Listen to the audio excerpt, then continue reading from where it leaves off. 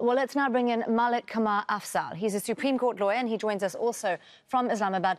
Malik, I want to take a step back here and understand the plethora of charges that Imran Khan is facing. They include, corruption, terrorism and the use of illegal funds. How many warrants are we talking about? Some of these are really quite serious charges.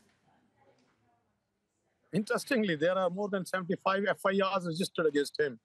And in Balochistan, the High Court has interfered and has quashed most of the FIRs. But the fact is that there are so many cases that actually nobody knows how many cases are there.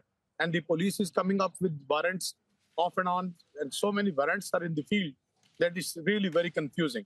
But right now what we have seen is that the High Court has stopped the operation of the police and has directed and Imran Khan has given an undertaking to appear in the court.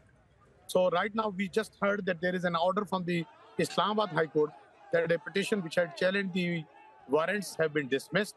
So the natural course would be that Imran Khan has to appear in the court on 18th.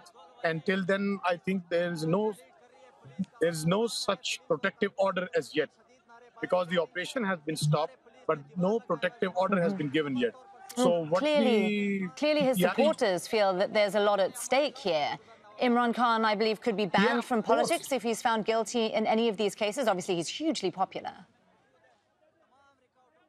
Actually, the fact is that everybody knows that all these cases, they are just political victimization. There's nothing in those cases. And in Pakistan, it has become a kind of a very normal course that when whoever comes into the power, they just drag the other person into the litigation and the criminal prosecution, and nobody gets the results.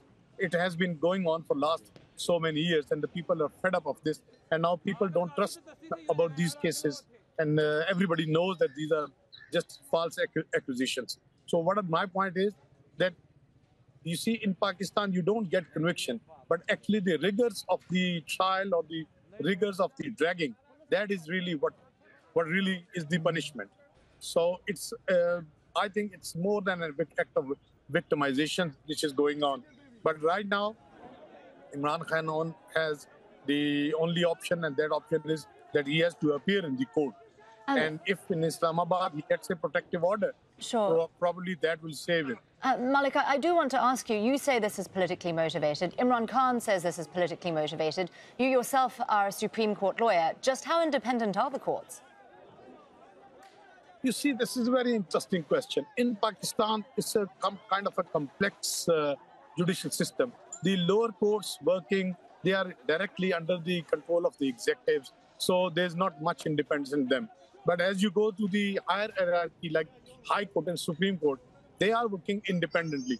But the procedure is such, and it's all the colonial laws, that these laws actually don't give you much margin to have, I would say, a fair trial in Pakistan, because the power which are with the executive, they are so much powerful that they can do anything. Just like even yesterday, you can change a judge in just 2 hours.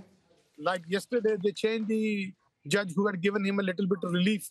So executive actually controls the judiciary in one way or the other. It's only the superior judiciary, but the superior judiciary sometimes feels very handicapped because of the laws, because of the system which actually controls the jurisdiction of the superior courts even. So, Malik, clearly a very volatile situation there still. Malik Qamar Afzal there, a Supreme Court lawyer, speaking to us from Islamabad. Thank you for sharing your thoughts with us on Al Jazeera, sir.